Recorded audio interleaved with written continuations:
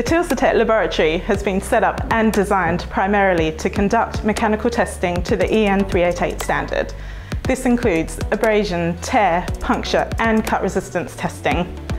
We can also carry out evaluations for product compliance to EN 420 and food migration testing.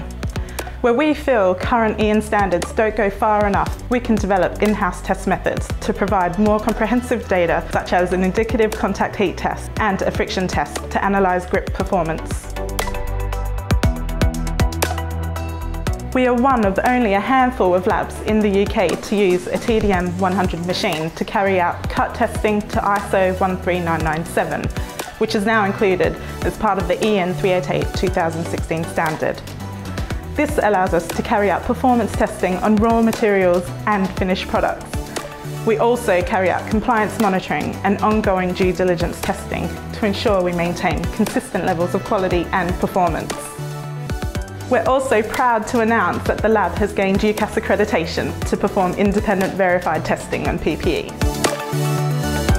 UCAS accreditation to ISO 17025 is the formal recognition that an organisation is competent to perform various types of testing. Our lab produces precise, accurate tests and data while ensuring the technical competence of staff, maintaining test equipment and quality assurance of test results.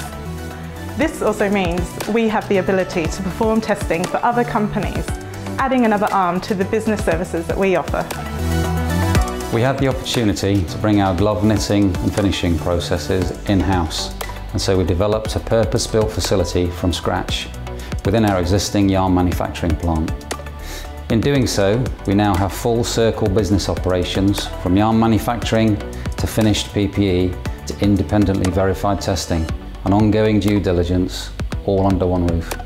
With this increased scope in manufacturing comes the ability to design and produce bespoke developments to meet customers' exacting needs.